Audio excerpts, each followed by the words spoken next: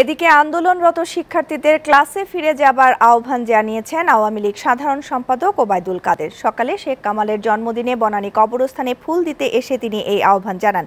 কাদের বলেন, সরকার শিক্ষার্থীদের দাবিকে গুরুত্বের সাথে নিয়েছে, তাই এখন আর তাদের আন্দোলনের যৌক্তিকতা নেই।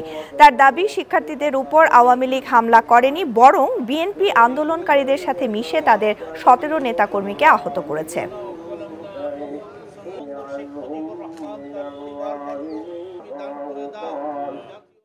এবং এই বল প্রয়োগ আমরা করিনি।